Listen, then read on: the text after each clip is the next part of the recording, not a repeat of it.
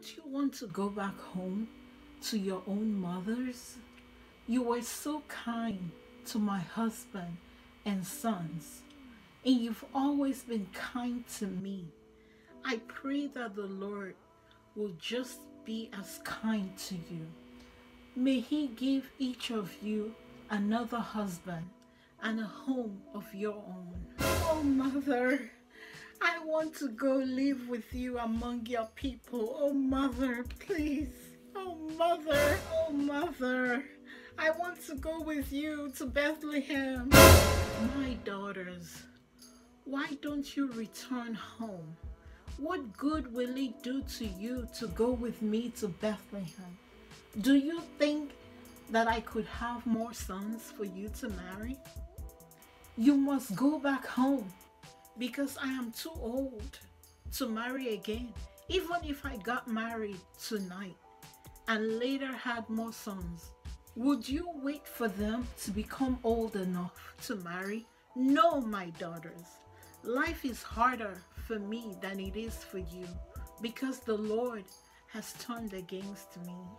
If you insist, Mother, I'll go pack my bags. I'll be on the next donkey to my hometown. Look, Ruth, your sister-in-law is going back to her people and to her gods. Why don't you go with her? Please, Mother, don't tell me to leave you and return home. I will go where you go. I will live where you live. Your people will be my people. Your God will be my God.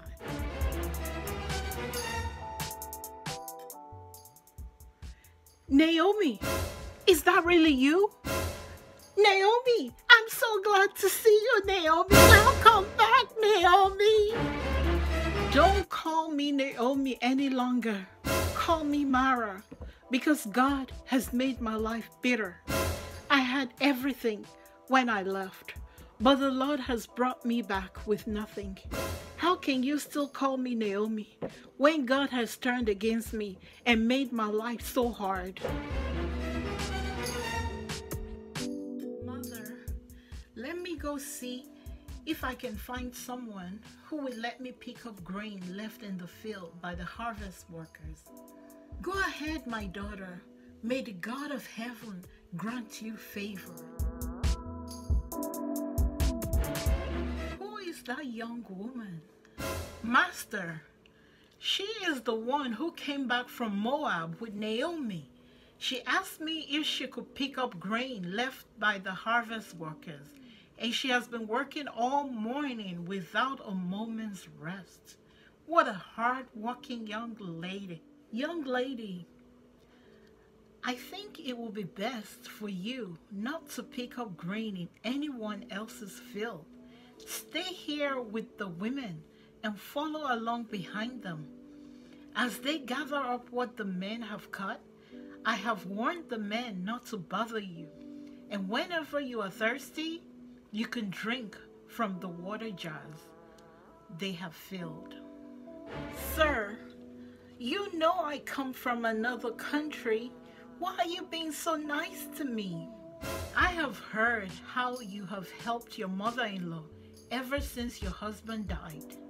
You even left your own father and mother to come and live in a foreign land among people you don't even know. I pray that the Lord God of Israel will reward you for what you have done. And now that you have come to Him for protection, I pray that He will bless you. Sir, it's so good of you to speak so kindly to me and make me feel very welcome. I'm not even one of your servants. Come, eat with us, have some bread, and dip it in with the sauce. My daughter, where did you work today? Whose field was it? May God bless the man who treated you so well. Oh, Mother, you won't believe it. I worked in the field of a man called Boaz. He was so nice and so rich. The Lord bless Boaz. He has shown that he is still loyal to the living and to the dead. Boaz is a close relative, one of those who is supposed to look after us. Mother, Boaz even said I could stay in the field with his workers until they had finished gathering all his grain. Oh my God, he's so nice, he's so handsome. Oh, my daughter, it is good that you can pick up grain alongside the women who work in his field. Who knows what might happen to you in somebody else's field? My daughter, it's high time I found you a husband who will give you a home and take care of you.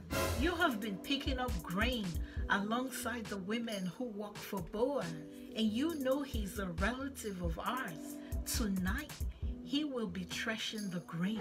Now take a bath and put on some perfume, then dress in your best clothes. Go where he is working, but don't let him see you until he has finished eating and drinking. Watch where he goes to spend the night.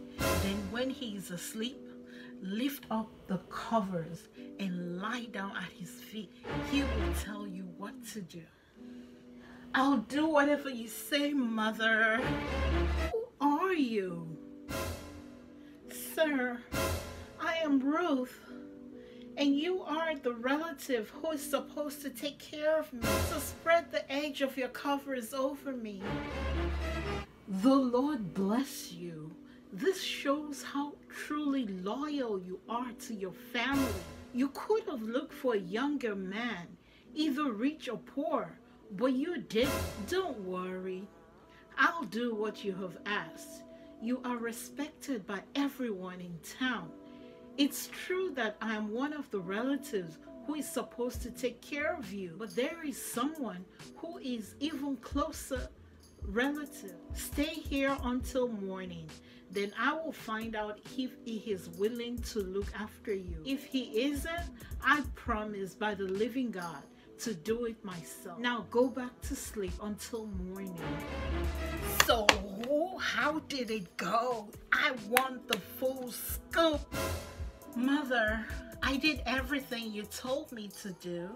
And as I was leaving, he gave me all this extra food to bring to you. My daughter, just be patient. Don't worry about what will happen. He won't rest until everything is